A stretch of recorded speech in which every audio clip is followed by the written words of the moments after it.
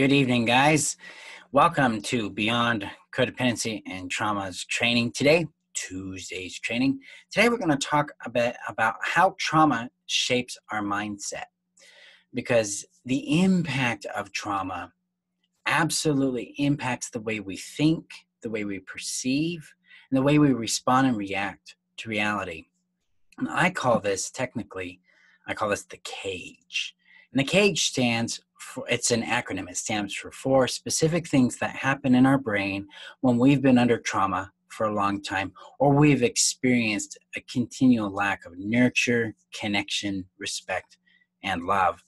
The first one that shows up for us is an habituation. Hi, David. How are you feeling? A habituation for conclusionism. Okay, so the CAJE, the whole idea behind the CAJE is to structure the way we think, to structure the way we feel so we can control outcomes so that we can feel safe. It's the attempt to manufacture safety and control in our lives. That's a trick to do, and that starts with conclusions. If the brain knows what's going to happen, then it can plan around it. Now, this is an interesting problem for us, because as survivors of trauma, as survivors of neglect and codependency, our brain's predictive brilliance has been put to use for other people. It's also kept us alive, but it's been a challenge for us, right? Because what it does is it goes out and says, well, this will happen. And conclusions are always based on what's happened in the past. They're not really based on what true possibility is for us. And so what happens with conclusions is we end up creating self-fulfilling prophecies. So this first component of your CAJE, it can be very challenging to face. I'm going to give you some tips on how to break through this CAJE in tomorrow's video, but today I just want you to start identifying where you're coming from in this. So first you have your conclusions. What conclusions are you living in about your future? That's the question you want to ask yourself. What are you predicting is going to happen? Okay? And that can include positive predictions. That's important right there. Number 2 is assumptions.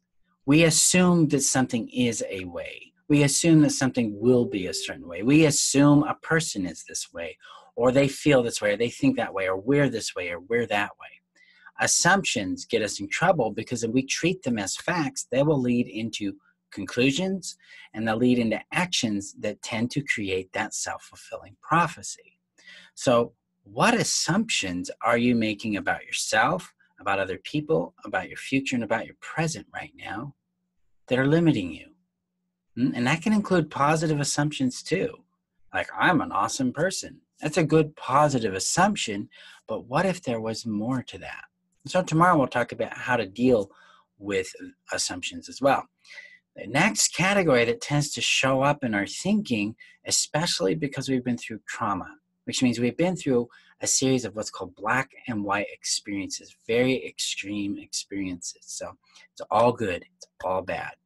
It's all this or it's all that, okay? Black and white, all or nothing thinking comes from this. And that can get us in real trouble. Hi, Benny. And what we want to do with this is, with judgments, we want to stop assuming we know the character. We know the quality of the thing. We want to stop making things right or wrong. We want to stop making things bad or good.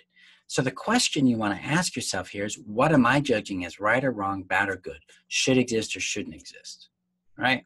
Should be a certain way, should not be a different way. Because when we start identifying our judgments about people, places, or things, we start to see how we are limiting and controlling what we do and what we allow other people to be. We, especially if we're coming from codependency, we expend an enormous amount of energy around this experience. And so if we can reclaim that energy, we'll talk about how to do that tomorrow, we can revitalize our experience of life and get re-engaged with it. And the fourth and final thing that I want you to think about in our training today, because it's apparently going very quickly, right, is expectations, okay? So CAJE is an acronym for conclusions, assumptions, judgments, and expectations. Expectations are interesting because we all have them. We have them about ourselves, we have them about other people, We have them about our future, about the past. We have them about what people should be and should not be in our lives.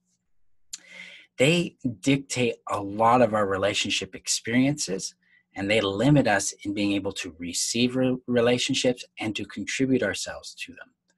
So what expectations do you have of yourself and others and life? Those are the three categories I want you to look at. Now, a little twist here with expectation, because most people are like, but expectations are good, right? You got expectations. We're supposed to have expectations, Marshall. If I don't have expectations, then how do I know what I want? Won't I be taken advantage of if I don't have expectations? Won't I settle for something? No. What you've done, and this is extremely common, is we confuse standards with expectations. Expectations are silent demands that somebody or something else be a certain way that it is not. Okay, it's like me expecting you to really love and like me. But in reality, you're like, you got to gain my trust, Marshall. See, a little different there. Desire in expectation is important because expectations are basically a desire that hasn't been asked for. That's the way I look at them. So they're really a powerful vehicle to wake us up to what we really want. So if I have an expectation that somebody treat me a certain way, then I can ask them to. And then that's the way we gain consent and connection in our relationships that allows us to thrive, allows us to have that warm, consistent kindness that shows up in our lives. That's what we want to be attentive to. But first and foremost, what I'd like you to do now is start identifying the expectations you have of yourself, others, and life. That way you can start seeing what your real desires are. And then tomorrow, we'll talk about what to do with these 4 categories so that it starts working for you, so you can break free of that cage. Now, I want to reinforce, again, the value of the cage. It's not wrong to be in the cage. The cage is important. The cage has protected us. It helped us navigate the abusive cycle. It helped us survive the neglect we were going through. It helped us get through the trauma because we had to predict, we had to create conclusions, we had to make assumptions, we had to make judgments in order to make the world a safe place. But now that we're exiting that, we're moving beyond it, we need to connect back with a larger, more effective mindset or perspective. And that's what we're going to talk about tomorrow, the power of curiosity. Okay? So thank you guys for showing up. I know it's short. I'm typically short on these things. Apparently it's supposed to be longer, right? But that's what I want you to think about, because your trauma has taught you to think in a very narrow and specific way. Codependency has taught you to think in a very rigid black and white manner, and to really connect back to our happiness, back to who we are, to really actually discover if Marshall's full of crap or not when he claims that we can be brilliant, we can be happy, we can have our power back. We need to start reshaping the way we perceive the world by managing our cage. And that's my goal for you today in this, is to start waking up to that and go, ooh, I got a conclusion here and an assumption there and a judgment about that and an expectation here. Once you know what they are, then tomorrow, join me at the same time, 5 p.m., and we will knock that out, okay? Now, we're in the last week before Get Closure Now closes. We have 3 seats left. I have 2 people looking at those seats, so we may just have 1 seat left here very quickly. If you want closure on your trauma, you want freedom from the paralyzation in your mind, the panic that haunts you in the background, the pain in your body, the limits, the rigidity, the anxiety, the nightmares. We can start getting you closure with trauma, and I'm going to teach you how to do that. Specifically, I'm going to teach you 3 things in Get Closure Now. 1, I'm going to teach you how to regulate your nervous system so that you have control over your body again. You don't feel controlled by the panic or the anxiety. Instead, you're able to regulate your feelings, your sensations, your body, and your thoughts in such a way that you feel at peace and safe being present back in your body. 2, I'm going to teach you the closure technique. I'm going to teach you how it works, and I'm going to lead you through it in a one-on-one session, private one-on-one session with you and me, We knock out a trauma of your choosing. And 3, I'm going to teach you the power of mind state and embodiment so that you can discover who you are beyond your trauma so that your life continues to expand for you. Okay? And that's what we're going to accomplish in this 6-week training that starts this coming Monday, June 3rd, 7 p.m.